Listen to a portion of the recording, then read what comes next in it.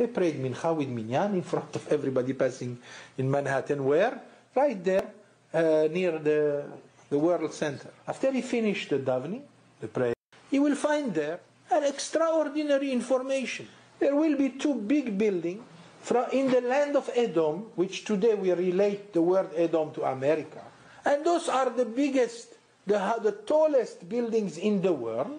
And they will be brought down completely.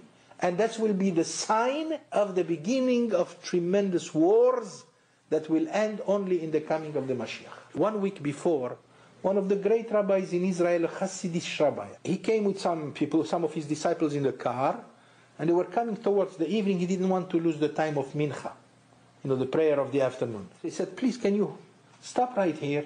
I want to daven, I want to pray mincha here. They prayed mincha with minyan in front of everybody passing in Manhattan. Where? Right there, near the World Center. After he finished the davening, the prayer, he said, say bye-bye to those buildings because you are not going to see them no more.